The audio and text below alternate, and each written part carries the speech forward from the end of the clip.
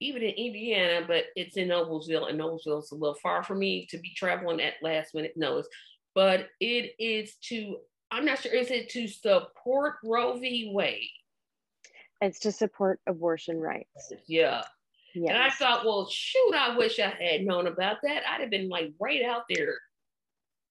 You didn't know until I recently. Literally found out this morning. And it just popped up on my page. I'm like, huh? Where the fuck? I didn't hear anything about it in the news. I didn't hear anything about it. You know, you would have thought like the CNN, the MSNBCs would have said, hey, here comes this rally. Nope. No, they wouldn't want to advertise something like that. But I thought they would, because they would be, I thought they would be pro-choice. They may be, but they may not be willing to put themselves out there as a staunch supporter or ally. Yeah, because I know last weekend or the weekend before last, there was a pro-life rally that was held here in Indianapolis, and they were just all lined up on West 16th Street. No, I'm serious. They were all lined up on West 16th Street because a clinic used to be located, an adoption clinic is located there. Like, hey, this is an alternative. So I'm like, yeah, okay. I just kept driving. I didn't get mean. I'm not that person. But I'm like, I am. I would beat my horn and display a middle finger or two. I might cuss out the window. I don't know. You never know. Yeah. I'm not great at self-control. Somebody said something to me last night, and I keep thinking about it. Sometimes you just can't argue with everybody. Right. There's always a time and place. And I feel like those people that were protest, I mean, certainly that's their right. They definitely have the right to protest. They do. But my problem has been with the pro-life people. And I understand, like I said, I used to be on their side. You couldn't tell me, like a pro-choice person, I would just never have a conversation with. Because I'm like, oh, you're a baby killer. I mean, that was my whole train of thought. But then especially when you're raised in religion, that tends to be right. That's what you're programmed to think, in essence. And then when you alter, it's like, well, wait a minute. My job is not to tell somebody else what to do. Right. That's not my job. Or what to believe. Or what to believe, or how to practice what you. That's not my job. I can only present you a message. You either accept it or you can reject it, and then we can be done.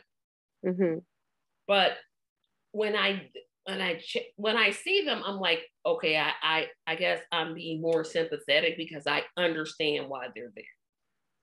Because they think that they're doing a good work. Where I'm thinking, a lot of damage is done by people who think they're doing good work.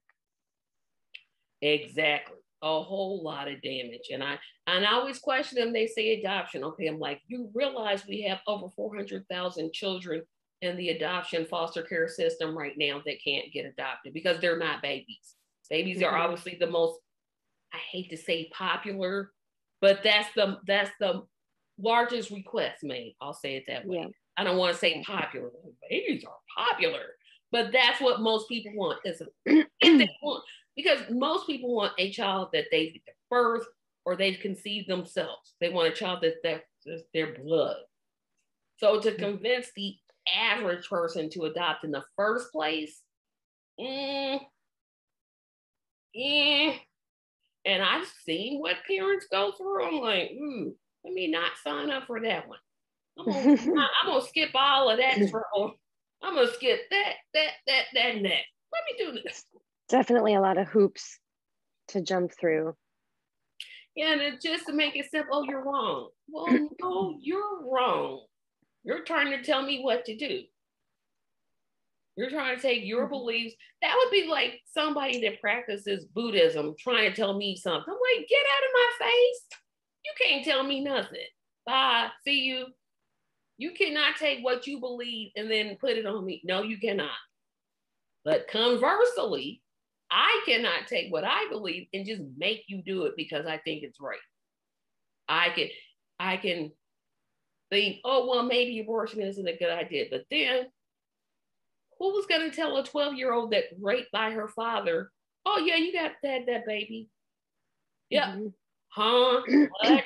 No, that's pretty much what abortion is for. Yeah, I mean, abortions have been happening for centuries. Absolutely.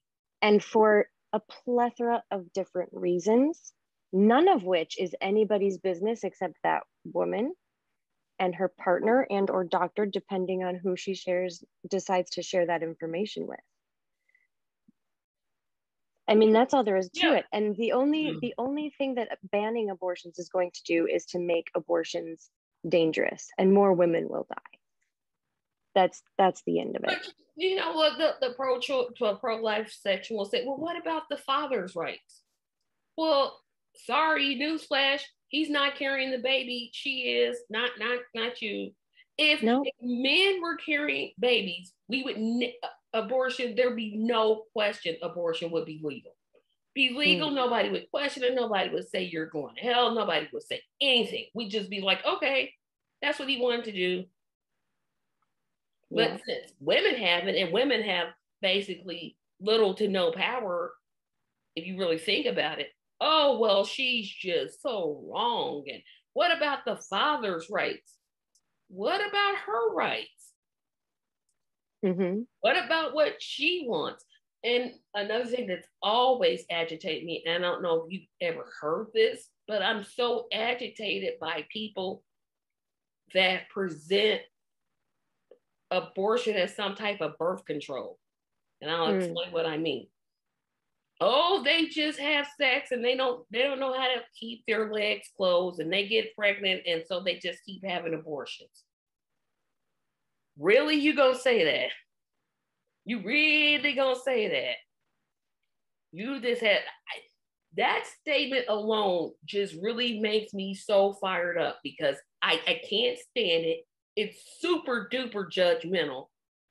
Who are you to say that you don't know why she's doing that? No.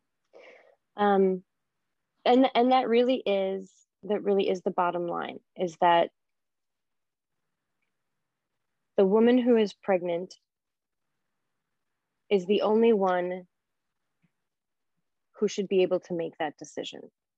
And that's really all there is to it. It is not a man's body that hosts a fetus for 9 months. It is not a man's body that will change remarkably in the next 9 months. Look, just because he fertilized an egg does not mean he gets power over that egg from now on. When the baby is, if and when the baby is born, and the mother thinks that yes, the father should be allowed, yes, great. Then you have a say over what happens. But until that,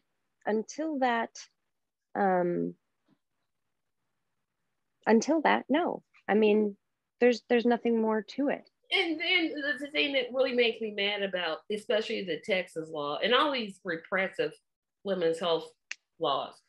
So she decides, okay, I'm going to have this baby. She can't get SNAP benefits. She can't get WIC. She can't get health care for the child.